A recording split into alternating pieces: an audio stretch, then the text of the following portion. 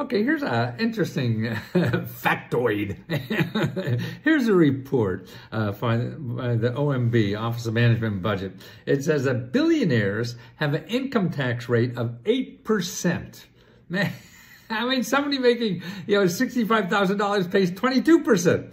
Billionaires pay only 8.2% on taxes. See, they figured out a way. And that's why when people say, oh, all this money goes to poor people, that's nonsense.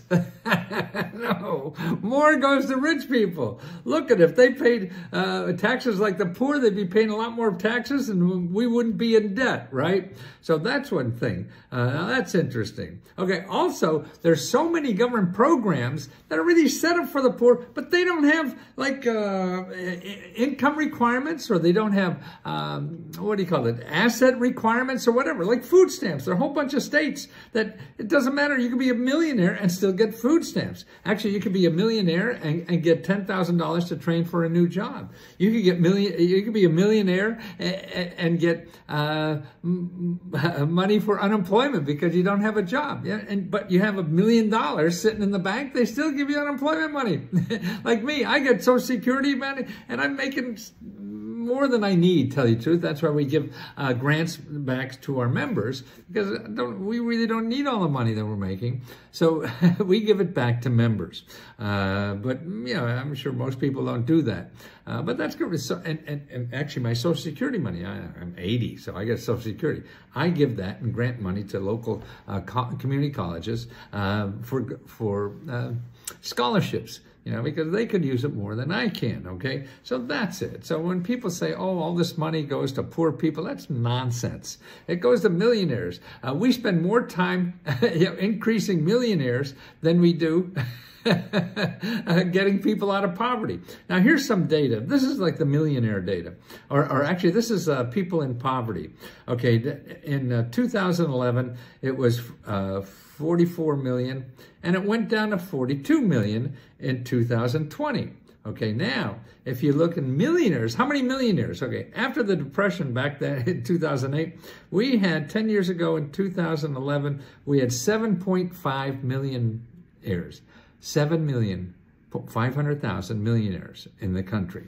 Now we have almost 12 million, 11.6. That's an increase of 50% in millionaires. Okay, so we increased the amount of millionaires in our country in the last 10 years by 50% and decreased the amount of poor people by 5%. So 5% versus 50%. And this is what that graph looks like. Like over the last 10 years, the number of new millionaires we created, is 50%.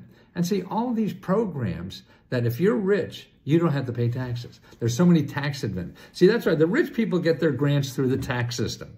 Okay, so you and I have to pay taxes, right? Then we get grants back, taxes. So whether it's to pay rent and things like that. Okay, the rich people, okay, what they do, instead of giving the money they don't have to give them. They don't have to pay taxes, see?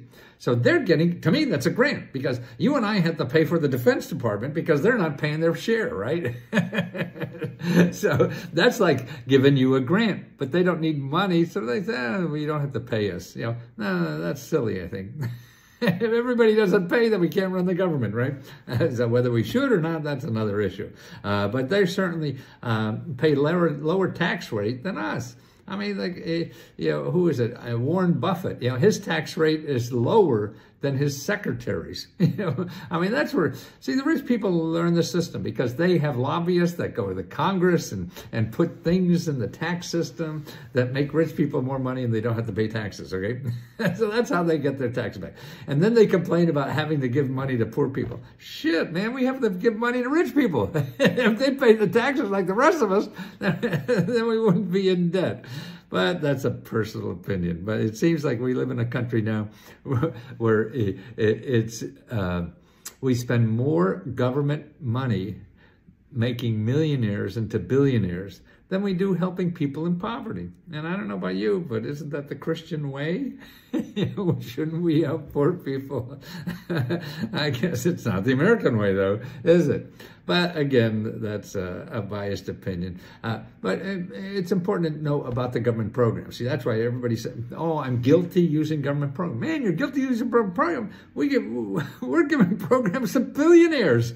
What's wrong with the government program? I mean, it's stupid to say every government program is just for people who don't need it.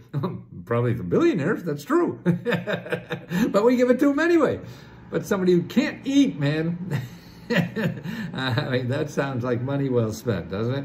But as I say, I'm sure there's other arguments to this, but this is one thing. I mean, just to say all government programs are bad. No, all government programs aren't good. No.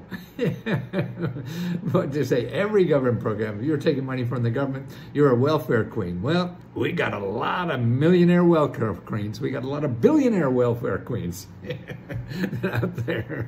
And they're probably not even queens. That's a joke in there somewhere.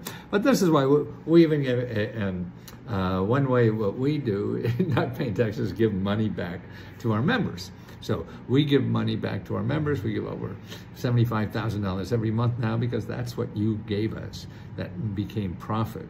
And so we give it back to you because you're the one supporting. So you're like our investors. So we have to pay you back as investing in us to keep this thing going.